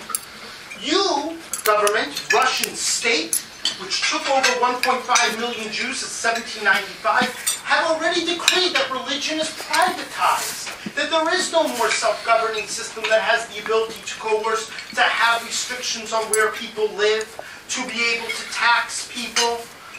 In other words, Jews were now subjects of the state, not subjects of a Jewish governing system, and likewise becoming a subject of the state allowed them to practice their religion as they saw fit. And so, the mitnagim would say, no, we want to have that power, we still want to have the coercive power to enforce a certain kind of elite view or elite reading of Judaism. Now, this would end up leading to The Chassidim, after the Chassidim went and did this, came to the government, the Mitnagdim, of course, came right back to the government, which led the government to say, what's going on here? Well, the Mitnagdim claimed that what was really going on was these Hasidic groups, and most notably, they went after specifically the leader of the Hasidic groups in Lithuania. Remember, most of these Hasidic groups are in Poland, southern Poland. These are Lithuanian lands we're talking about. So the most identified Hasidic master in Lithuanian lands was Shneur Zalman of Liadi. And they claim that Shneur Zalman of Liadi was actually a covert Frenchman who was trying to spread antinomian, libertarian ideas and was engaged in celebrating the pleasures of life, feasting and smoking and enjoying. That this is a person who has no respect for any law. You read the documents that were sent to specifically the Minister of Justice in 1798. That is what the charges were.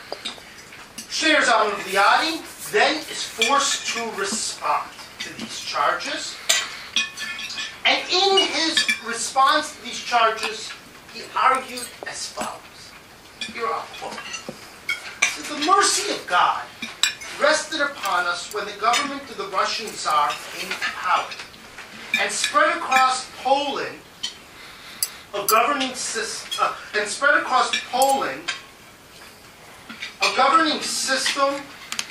that did away with the communal rabbis. And then people were free under the Russian state and permitted to worship as they deemed fit. In other words, what Shneur Zalman of Liadi was arguing for was the very concept of freedom of religion. That was his argument. His argument was once Judaism is no longer a corporate institution, no longer a political, socioeconomic institution, but rather Judaism is a religion. It ought to be granted the same rights of any religious group. But he would go a step further. Not only would he say, but argue,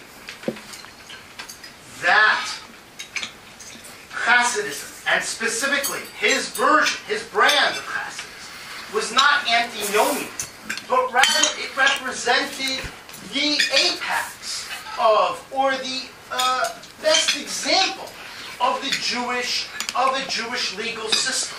Rather, what it emphasized was the aspect of Jewish rituals. And what Shneur Zalman of Liadi did was he argued, in the same way in which we are subservient to God through our practice of religion, is the same way in which we are subservient to the state. That ultimately Chassidisim is not an antinomian group, but rather the most normative of groups. Now, as a side note, you should know, Shneur Zalman of Liadi wasn't wrong for what he was arguing. For example, the Gaon of Vilna, his chief nemesis, never wrote a code in his lifetime. Before Shneur Zalman of Liadi would write his Tanya in 1795, the first book he actually published was a book on the laws regarding the observance of Torah study. Famously, Shneur Zalman of Liadi actually wrote a code of Jewish law, whereas Elijah of Vilna never even wrote one in his lifetime. Shneur Zalman actually penned one, but he did something original. What he did was he took Jewish law and he turned it into Jewish ritual. What do I mean? The difference is Jewish law is something which is based on asur, not permitted, or mutar, something permitted.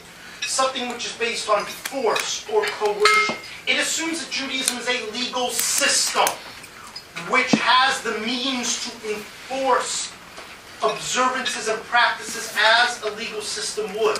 What Shneur Zalman did in his code was he emphasized the ritualistic aspects of it, the aspects of experiencing the rituals themselves. And so, when Shneir Zalman of Liadi will explain what is the concept of Ta'amei HaMitzvot, the grand philosophical idea of medieval Jewish life, the reasons behind the commandments, he will not give a legal argument for the upkeep of society.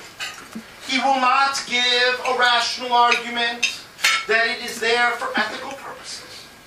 Rather, he will say, Ta'amei HaMitzvot does not mean reason. Rather, it means ta'am, to taste, what you're doing right now. The pleasure and enjoyment of the mitzvot are what is most critical.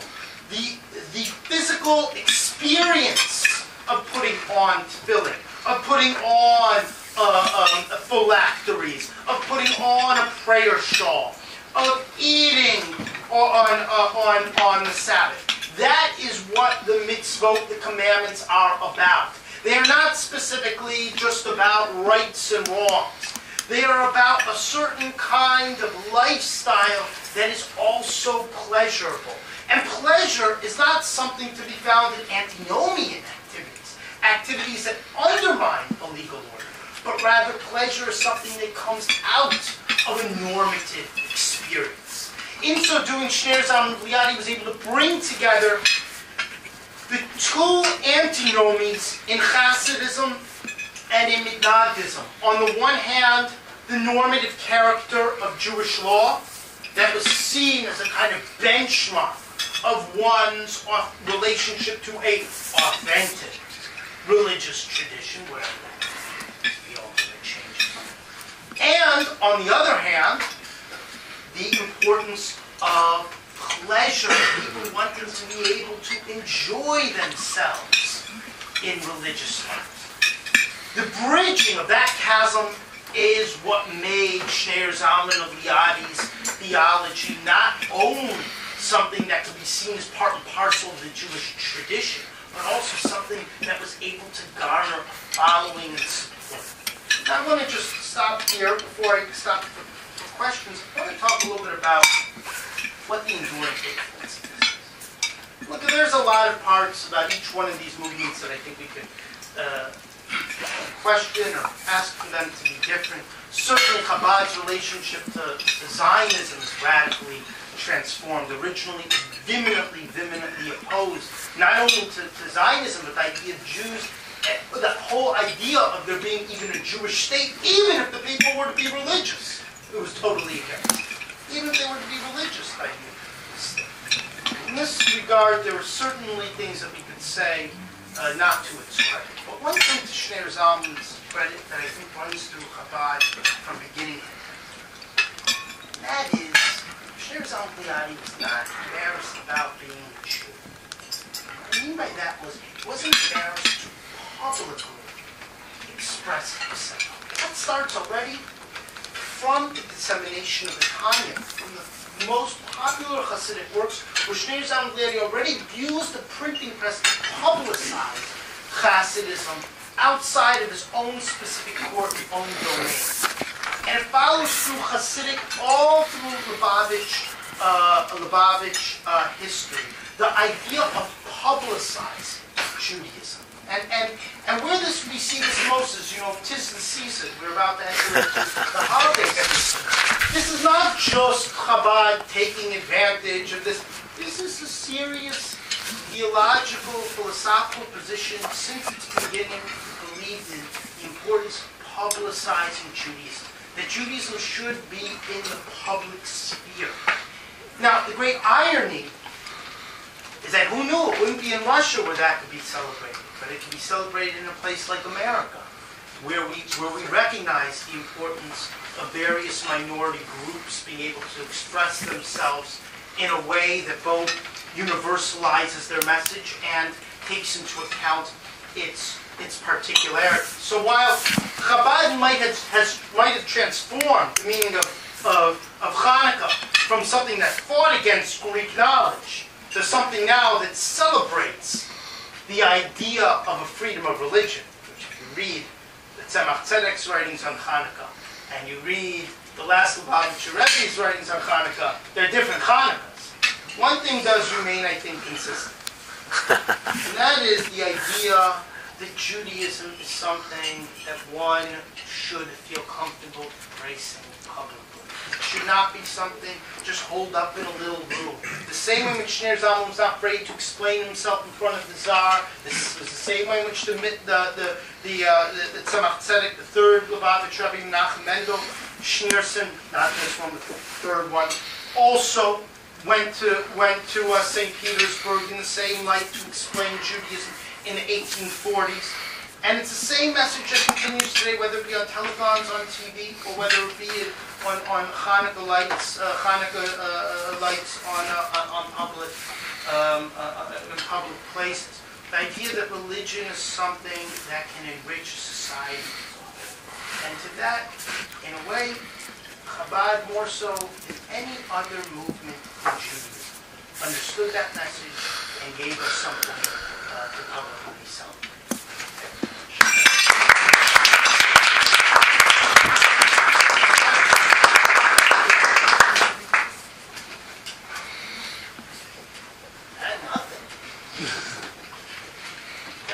Yes, simple one.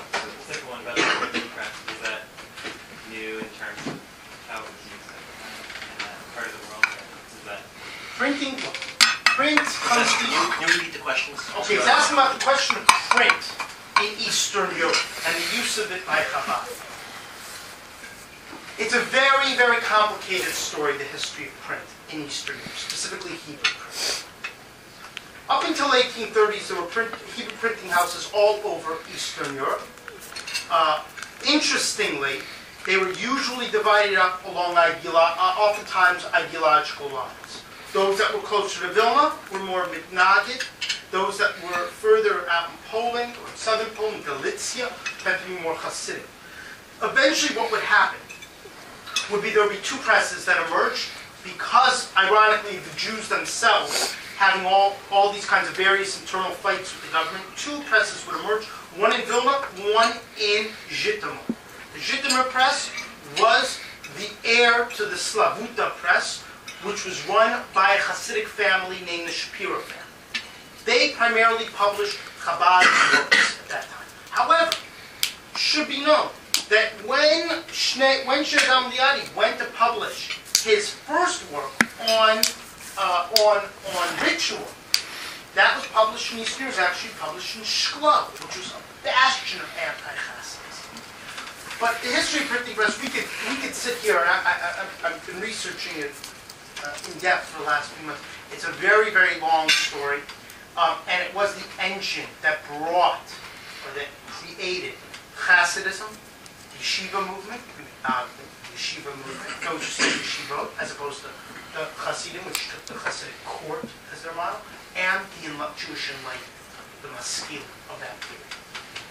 And all three were duking it out over who would publish what. Yes? With the worldwide success of Chabad, have the Misnagids changed their position in any way over the past 200 years? Let's not talk about them as Mitnagid. Let's use a different word to understand the influence. Yeshiva. Yeshiva, we all know. Has anyone here not heard of the word yeshiva? A yeshiva. Well, before the 19th century, there were 20, 30 people who would study in the place. In the 19th century, the Mitnagid, Elijah Vilna's students, established yeshivot that, and here's the big transformation, that were not based simply on who was going to marry the rabbi's daughter, but rather anybody from any group, any socioeconomic background, irrespective of locale, could attend yeshiva. And that happened also because there were no more residential laws. In other words, anyone could live wherever the hell they want. So you could have 200, 300 people.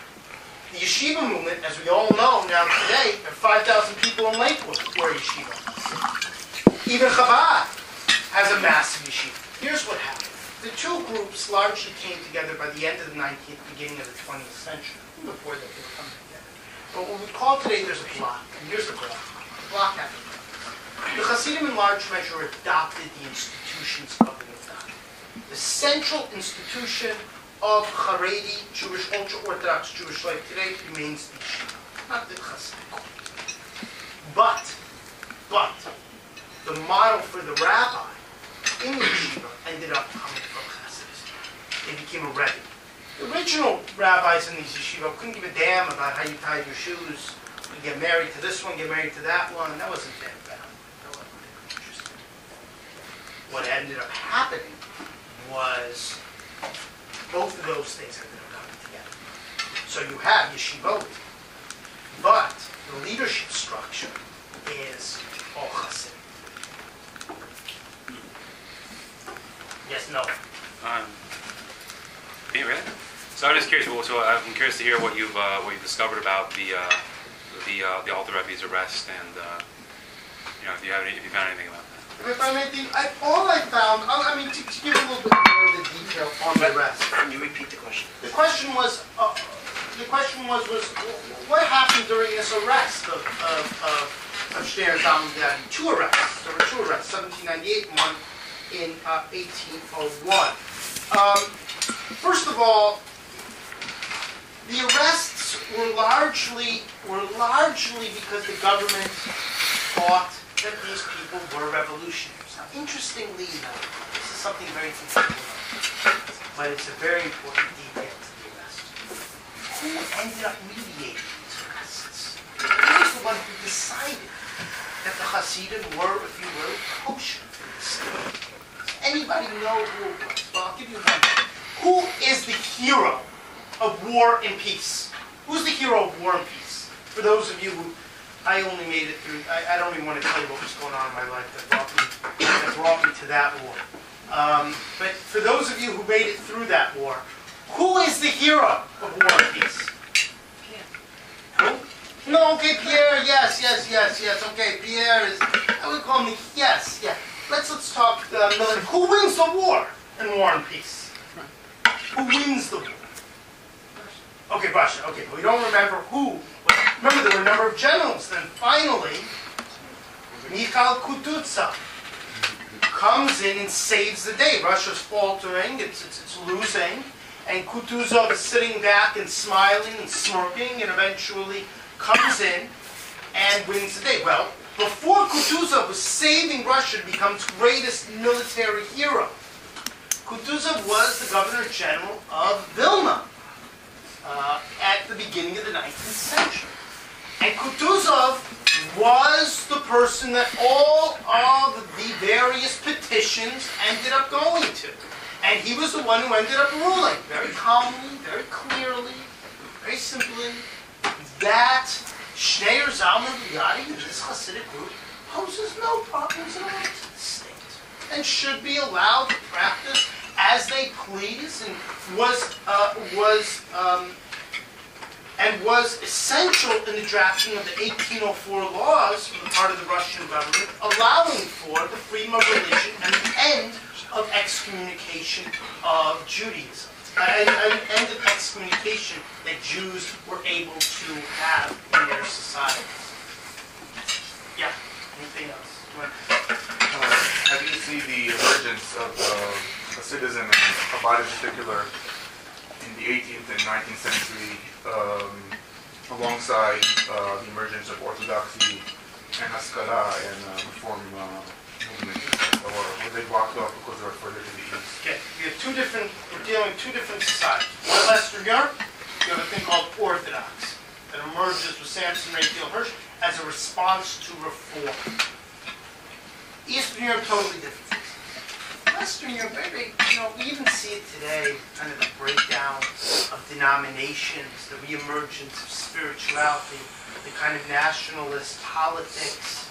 The Western European model is like, if I were to predict long term, it's like a little blip. It's a little blip. It doesn't. Most Jewish historians spend a great deal of time on Western Europe.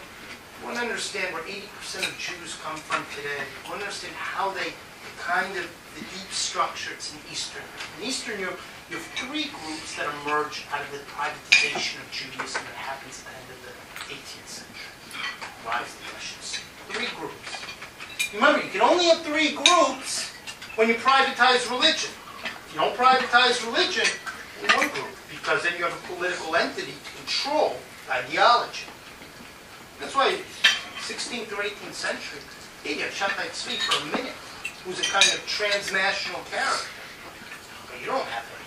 It's only once you privatize your freedom of religion. 3 groups: Maskilim, Chassidim, and Mitnagdim. Those are the 3 main groups. Those 3 groups would end up all of them would end up going under, if you will, in the face of Jewish nationalism. And this is what took place. What happened is, the Kehillah structure does 2 things. It does 2 things, fundamentally. Number 1, define Jews as a body politic. Define them by, give an address. There is a place, there's an address to speak for 1 million Jews. The second thing the Kehillah structure, the corporate structure, pre-modern Jewish life did was, it took care of people's socio-economic well-being. Old people, sick people, shoals, schools, poor people, socio-economic well-being, defined body politic. State privatizes Judaism and says, you're no longer identified as Jews, primarily. You identify politically as members of a nation state. Okay? Number 1. Number 2, with that, you're not anymore responsible for the civil well-being, civic upkeep of your of Jewry. We are, the state is responsible. So you don't have the right to excommunicate, and we're supposed to take care of your socio-economic well-being. Understand? We're going to just finish this up here. Problem with that is that it makes Judaism turn into fully a religion. Okay? Transforms Judaism into religion. Now that happens in the West also. But the difference is in the West, you have a welfare state that emerges, that begins to take care of people's socioeconomic needs. Begins to take care of people if they're poor, if they're sick, if they're this, if you go to Russia, state's nowhere to be found. It takes years until something from St. Petersburg can even get down to Vilna. So what you have is you have the religion, you have Judaism be transformed into a religion, which is about the spiritual and moral well-being. And so you have Chassidim, you have Mitnagdim, you have Maskilim, debating all these different things. But you have a state that can't take care of putting bread on the table. In that regard, Chassidisim was better than the other 2, because at least they had a kind of social welfare system in place. Ultimately, though, all 3 of them were a joke.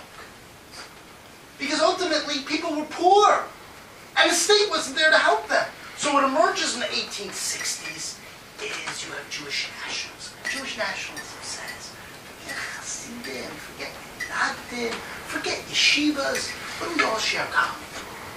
We're Jews. Lowest common ethnic identity. Define political line. Number 2, stop being a poor nuchschlepper. I'm going to go make you a respectable person. I'm going to give you a field. I'm going to give you land. I'm going to give you a place to work like any normal human being, and you're going to be able to put bread on the table. That's the beginning of Jewish nationalism. In many ways, it ends up coming on the heels of what we're speaking about this evening. Thank you very much.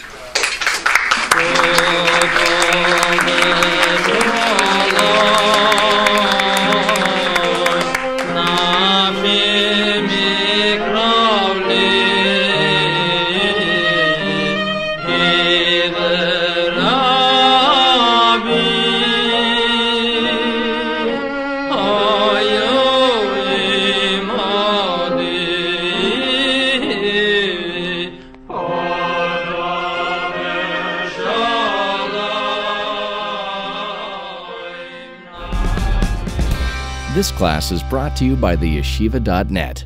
Please help us continue the classes.